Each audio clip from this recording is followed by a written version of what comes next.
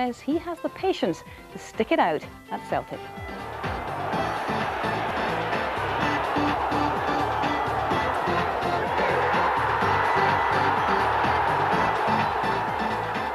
How much are you enjoying life at Celtic just now?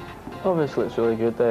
What I want to do is I want to play from the start for Celtic, and that's what I need to try and do more often. I done it against Sunday against Kilmarnock, and fortunately I got the goal. What's it going to take for you to achieve that ambition, to play regularly from the start? I don't know, I just need to keep on trying, working hard in training, and if I do get a chance I need to try and take it.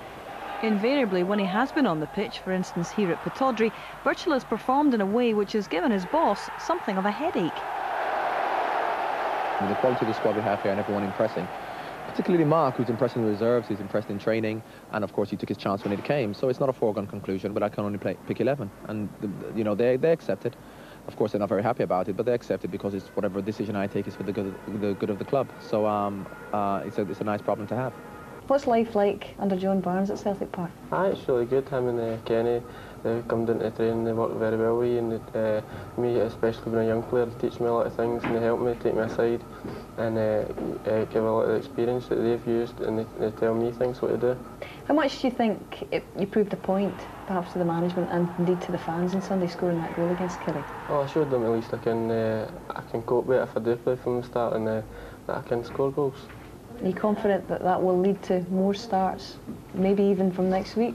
Hopefully, but you never know, you'd have to ask the manager that. But we'll need to wait and see what happens. It's all part and parcel of growing up and learning the game. You know, we've all been there when we've been 19 and 20. And when you're that young, you want to play every game because you're eager and you're keen and you want to learn. You know, and that's no different for Mark. You know, the more and more that he comes on and does that, the harder it'll be to leave him out.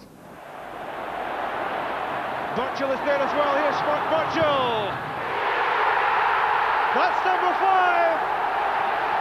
A fairy tale for Mark Burchill.